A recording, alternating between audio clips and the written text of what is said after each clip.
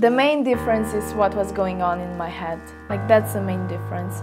I didn't do, like, even now that I think back, like when I came to Toronto and when I said I want to change, I want to be a better person, I want to improve myself, I didn't know where I'm heading. Like, I didn't know what will be the end point.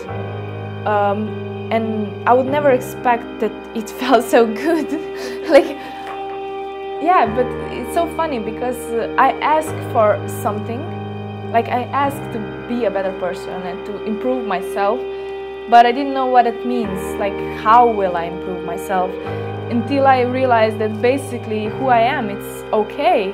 It's not like improving yourself when it comes to your skills or when it comes to your how do you look or your body or your whatever.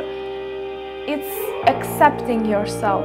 Like, that's who I am. I'm still working on my better self, of course I am, but that doesn't mean that I'm not grateful or I'm not appreciating who I am now.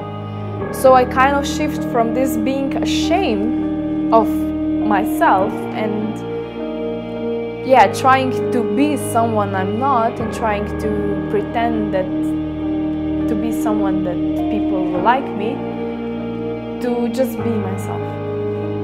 That's the main shift I did. Yeah.